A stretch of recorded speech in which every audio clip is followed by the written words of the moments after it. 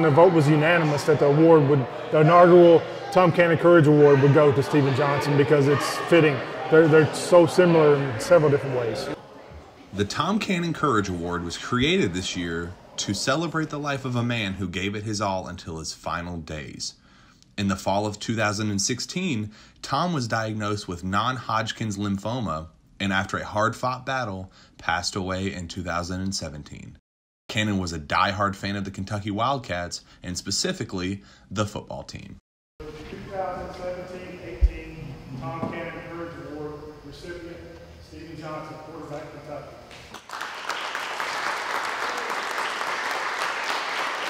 We could all live and try to be half the man Tom was.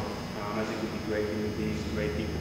People don't know how beat up this man was during the season and still represented the University of Kentucky. Do you see this on his knee? With a couple more surgeries to go. This is courage. This is honor. This is integrity.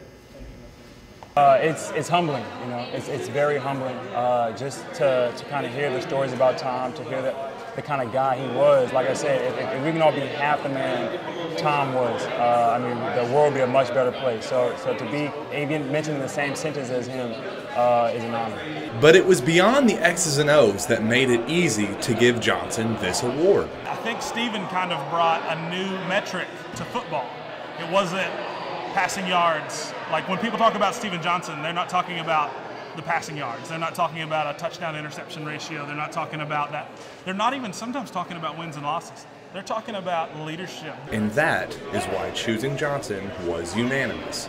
They thought that's just the way Tom Cannon would have had it too. He would without a doubt choose Stephen Johnson. Although we have a lot of other favorite players, I think he really embodies this courageous award for the past couple years that he's been on the team. They say Cannon's lessons of courage was more than just a life lesson.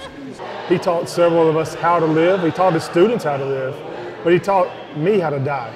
And by doing so, he displayed courage, integrity, honor, rare traits. Jack Pilgrim, Kentucky Sports Radio.